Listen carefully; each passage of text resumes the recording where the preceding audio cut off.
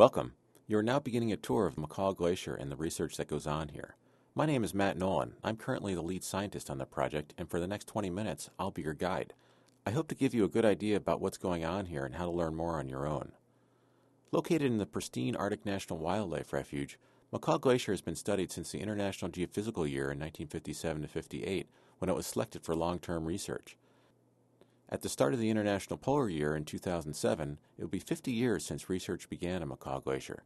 This is the longest and most complete record of scientific research of any glacier in the U.S. Arctic. Let's begin the tour by taking a look at changes in the glacier over the past 50 years. Nearly 50 years ago, glaciologist Austin Post took this picture during IGY in 1958. In 2003, at the start of my project, I took the second picture shown here. As you can see, the glacier has lost a lot of ice, and the terminus has retreated substantially, over 800 meters, or about half a mile. Such retreats occur when the rate of ice melt exceeds the rate of ice accumulation over extended periods, and really can only be explained by a change in climate. The major emphasis of our research is explaining exactly how the climate caused the retreat seen in these pictures. We need to understand climate and climate change in the Arctic, because even very small changes can trigger major feedbacks to the global climate system, such as through increasing sea level by glacier melt, increasing greenhouse gases by permafrost melt, and decreasing sea ice extent through warmer air and ocean temperatures. As you will see later in this presentation, McCall Glacier is one of our few hopes for understanding climate and climate change in this region of the Arctic. To answer these questions, we need to understand several things: the mass balance of the glacier, that is, how much snow falls, melts, and turns into ice; the velocity field of the glacier, that is, how ice from the upper regions of the glacier flows into the lower regions; the surface elevation of the glacier, the local climate, and perhaps most importantly, the long-term trends in these measurements. Let's explore each of these measurements, beginning with the mass balance. The mass balance of a glacier is just that, a balance of the mass. Mass in this case is the amount of snow and ice that makes up the glacier, and the balance records how much snow falls minus how much snow and ice melts. When this balance is positive, more snow fell in winter than melted in summer, and this excess eventually turns into ice and helps the glacier get thicker and longer. When this balance is negative, as it has been for the past 50 years at McCall Glacier, the glacier gets thinner and retreats. Snow melts last at highest elevation because it's colder there. The long-term zero balance point between the zones of ice accumulation and ice wastage is called the equilibrium line. The further down glacier the equilibrium line, the healthier the glacier is.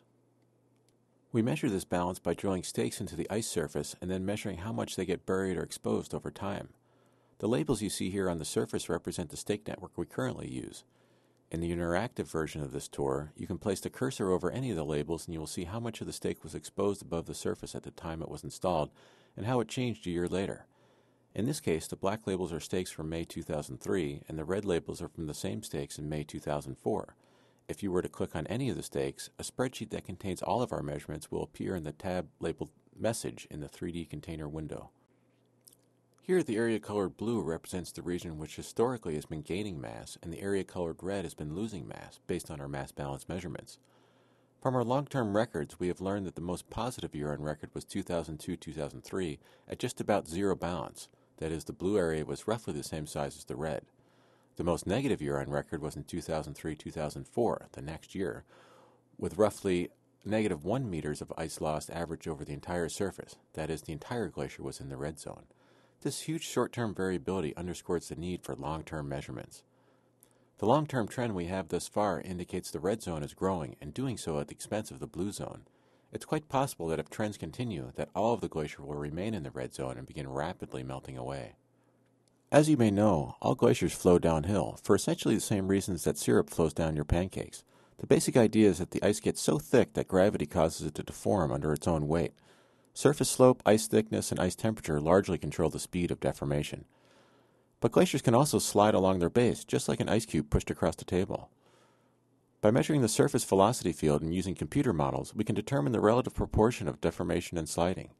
Areas that are dominated by deformational flow move fastest near the center of the valley, whereas the areas that are sliding move roughly at the same speed across the entire width of the valley.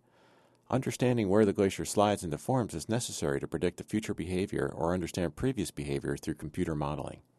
We use the same stake network to measure surface velocity as we do to measure mass balance. To make these velocity measurements, we use high-resolution differential GPS, which has an accuracy of several centimeters. On this profile, you can see that the motion is primarily caused by deformation because the stakes near the center of the glacier move much further over a year than the stakes at the side.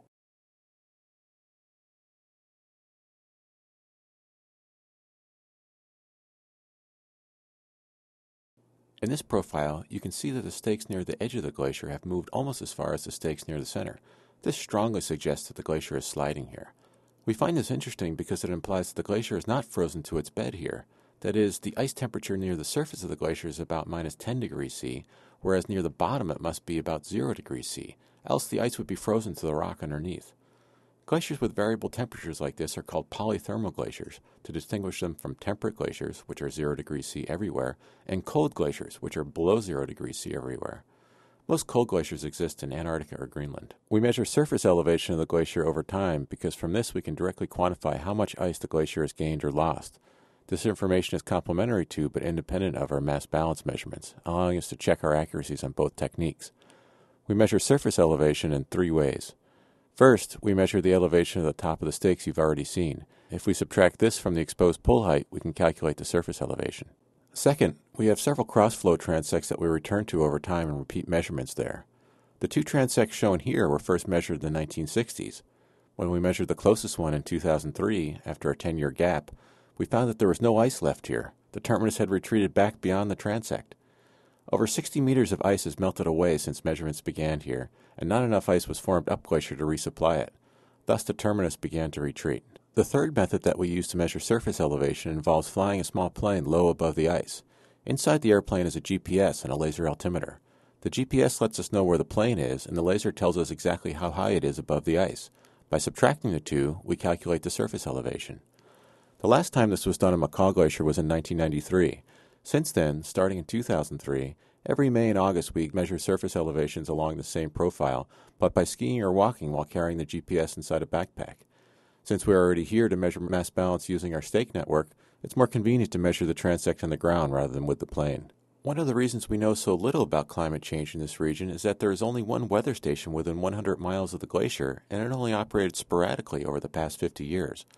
There are other, more reliable weather stations even further away, but their applicability here is questionable, largely because of their proximity to the coast and the peculiar weather dynamics this causes. Because the Arctic National Wildlife Refuge is maintained as a pristine wilderness area, there are no other long-term weather stations here. Only because of McCall Glacier's history of research, which predates the formation of the refuge, are we allowed to make measurements here. Thus, McCall Glacier is the only location within this region of the Arctic that we are able to directly measure climate and climate trends. In the 1957-58 IGY project, weather measurements were made by hand in the upper cirque of McCall Glacier by human data loggers. Some of these measurements extend through part of that winter, as there was a winter camp established. These measurements were made during the earliest days of modern glaciology, at the time when we were just beginning to understand how ice flows and how climate and glaciers interact. In the 1969 to 1973 project, weather measurements were made by automated analog data loggers. Due to the harsh climate here, where mean annual air temperature is about minus 10 degrees C and the wind speeds can exceed 100 miles per hour, this equipment only recorded for a few weeks at a time when no one was around to maintain them. In the 1990s, measurements of air temperature and snowmelt were made at several locations using automated digital data loggers for the first time. Several of these stations recorded continuously for several years. In 2003, we began installing a number of automated digital weather stations, complete with wind speeds, air temperatures, relative humidity, barometric pressure, solar radiation, ice melt, and ice temperatures. These stations have been running continuously since May 2003, and telemetering the data hourly to the internet so that we can see what's going on from the comfort of our own living rooms or lecture halls. Air temperatures vary widely over the glacier, partly because air temperatures tend to get colder with increased elevation. That's why snow lasts longer at the top of mountains than the bottom. Therefore, to capture these differences, we install weather stations at many elevations and several heights at each location. In total, we now have about 12 stations installed and running. Several of these were placed at the same locations as previous measurements to facilitate comparisons with them. But air temperatures also vary vertically just above the glacier surface because the surface of the glacier is never warmer than 0 degrees C, but at head level the air temperature may be 10 degrees C in summer. Thus, we often install air temperature sensors at several heights at each location so that we can better understand this gradient. So what have we learned thus far from all these measurements? We used the velocity measurements in a finite difference computer model to conclusively show that the surface speeds we measure cannot be explained by cold ice deformation alone. This model indicates that a temperate layer of ice must exist near the base of the glacier. However, there's no way that such a temperate layer could have formed in the current climate. It must have formed in a previous climate when the ice was much thicker, insulating the bottom of the ice from the chilly winter air. This is one piece of evidence that the climate has changed here recently, and our modeling suggests that this change began occurring at least 100 years ago. This research was led by Dr. Frank Patton at the Free University of Brussels in Belgium. The surface elevation measurements told us that the rate of ice loss from McCall Glacier is increasing with time. This plot is from a cross profile and shows the average rate of surface elevation change over the past 100 years or so. The date of the oldest point, 1890, comes from evidence provided by lichens, which indicate approximately when the retreat began. The elevation in 1890 was determined by the height of the moraines located around the margin of the glacier. Though care needs to be taken when interpreting data like this, it is quite likely representative of the entire glacier and roughly representative of all glaciers in this region. Changes in ice volume like this can only be explained by one thing, a change in climate. That is, sometime in the late 1800s, some aspect of climate changed that caused this volume loss. The most likely candidate is an increase in air temperature, but a decrease in precipitation or a change in cloudiness may also have played a role. And because the rate of ice loss is unambiguously continuing to increase, it means that climate is continuing to change here as well. To better understand the interactions between climate change and glacier change, we are beginning to use our weather station data within models to understand the surface energy balance. In a first step towards this, Dr. Lisette Klok at Utrecht University in the Netherlands analyzed data from the summer of 2004. Here we learned that we could adequately model the full surface energy balance of the glacier and that solar radiation, or the amount of sunshine, was responsible for about 75% of the snow and ice melt. A full sensitivity analysis was conducted that lets us know which of our measurements may be introducing the most error in our calculations. The next step in this research is to use these spatially distributed surface energy balance models to inform much simpler degree day models that also incorporate shading of the valley walls. Using this model, we will be better able to understand what combinations of temperature and precipitation might lead to thicker or thinner glaciers over time. In closing, it's important to note that the size of glaciers throughout the world has been varying continuously for millions of years.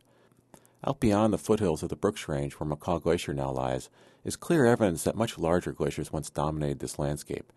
It's likely that over 100,000 years ago, the moraines seen here today were filled with ice, striving to reach the coast.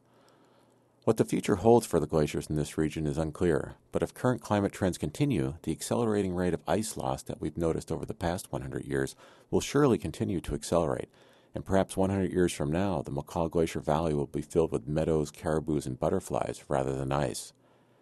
This concludes the tour. I hope that you have enjoyed it and that you will continue to explore this fascinating region of the Arctic on your own.